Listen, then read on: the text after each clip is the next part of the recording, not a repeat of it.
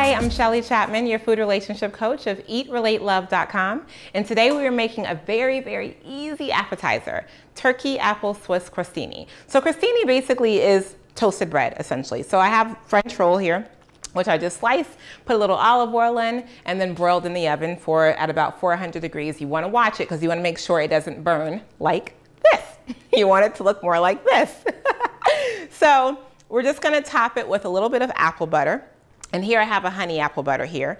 And then we're going to take it and layer Swiss cheese on top and then smoked turkey. Put that under the broiler again for just enough for the cheese to melt, and then take it back out and serve like so. So I'll show you how I did it really quickly. So you just want to take one of the pieces of your crostini, put a little bit of apple butter on top. And this is a really, really great appetizer to make if you have people coming over and you have some bread, you have some cheese, you have some turkey, a little bit of fruit. You can use apples, you can use peaches, pears, and just, whip it up really quickly. It's simple, it's easy, it's delicious, and it's a nice impression for your guests. So you want to layer with a little bit of turkey. I'm using smoked turkey because that adds a nice flavor, the smoky and the sweet, super delicious.